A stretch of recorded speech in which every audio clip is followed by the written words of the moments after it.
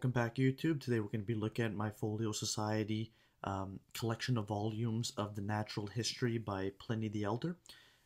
This set goes for $285 on the foliosociety.com.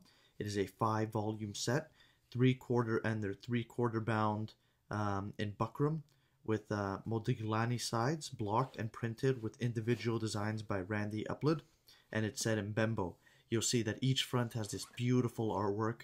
Each one looks like it looks similar to a illuminated manuscript at the front. This is essentially Pliny's encyclopedia. It's an ancient encyclopedia, very detailed, very beautiful, highly recommended for any of you people interested in the classical histories. It's one of the first of its kind and will last throughout the ages. As always, keep on reading.